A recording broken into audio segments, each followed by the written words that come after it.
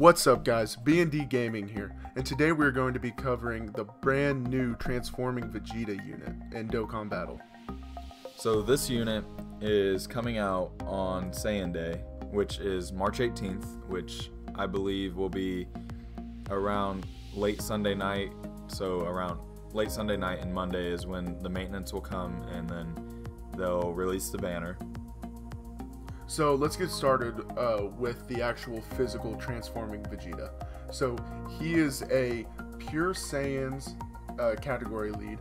He is the 150% lead, so if you do not have the transforming Super Saiyan Blue Vegeta, or you prefer a more rounded approach instead of the defensive lead that Vegeta is, this will be a great unit to summon for.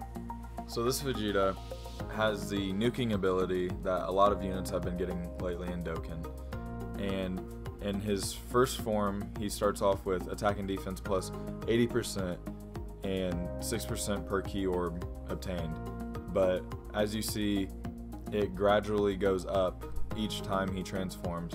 By the time he gets to his Super Saiyan Blue form, it is attack and defense 120% and attack plus 10% per key sphere, and he changes the whole field to key orbs, so he can get one big nuke off as kind of like a final hit. And I think that will be really amazing, and he will hit crazy hard. Yes, there's no doubt that this is going to be a great unit, but I believe that this unit can be skipped because we have the year 4 banners coming. That is just my personal opinion, but I will be saving for the year 4 banners because I believe that they have much more cost and they are a much better price for your stones. Now Drew isn't trying to say that this unit is bad. He is just saying that the LRs that are coming out will be better, which I agree with, but I will be summoning for this unit because I feel like he will help me out with my teams, because the Pure Saiyan category is the largest in the game, and he is a very good unit, and he will help out any Pure Saiyan unit to come out, because the 150% as his leader skill is way better than 130% to attack that the Evolution Blue Vegeta has, in my opinion. Yes, so we will be getting you guys some summoning videos out later when this unit is actually released. Okay, so now we're going to move on to the Super Vegeta that is going to be released with the transforming Vegeta. So this unit he's a nice unit, but I mean obviously if you're going to summon you want the transforming Vegeta.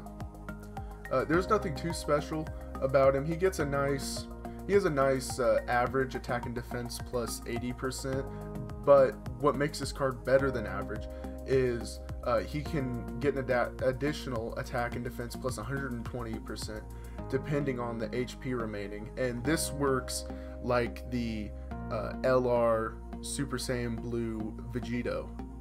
I like how Dokkan is handling the new non-Dokkan Fest TURs that are on banners as of lately, like with the Super Saiyan Blue Gogeta and the Brawly banners where they released the God Goku and Vegeta and the base form Brawly, who are all three of them are some of the best TURs in the game now. And this Vegeta as well will be very good, and if you're up against an Android category unit, which I wouldn't say you'd come across a bunch in the game, but maybe down the road you will, he gets a guaranteed critical hit, which is very nice if taking on an event that you know there will be an Android category unit. So now let's move on to what I'm very excited for, and that is the Family Gallic Gun Trunks and Vegeta EZAs. So I believe that this EZA is going to be very similar to the Family Kamehameha, and that it will just be one EZA and you will get both sets of EZA medals as you go through it. Now, the only thing I don't like about that, if that is true, is instead of getting 30 or 60 stones, you will get 30 stones, but it's alright. Yes, and they're clearly making this EZA for the Vegeta lineage team, because as you can see in both of these units' passives, they have a correlation that Vegeta's lineage category ally present. So the Vegeta gets attack and defense plus 30% for all allies if 2 or more Vegeta's lineage categories are present, while the Trunks gets attack and defense plus 70% for the same reasons. Now the Vegeta gives 30% for all allies when there's 2 or more Vegeta lineages categories present, which he will be a very good support unit, and hopefully he can hit a little hard. I would like to see some support units in the game that are actually capable of hitting some decent numbers. So yes, that'll be very interesting, because this Super Saiyan Blue Vegeta, when he first came out, he was an above average unit, and I mean, as new units have been made, obviously he's fallen off a little bit, but hopefully with this EZA, it can make him be one of the few support units that can actually deal out a decent amount of damage. So this was our opinion on the new units coming out, and we hope you enjoyed. Check out our other content. Subscribe if you're just now seeing our videos, and yeah.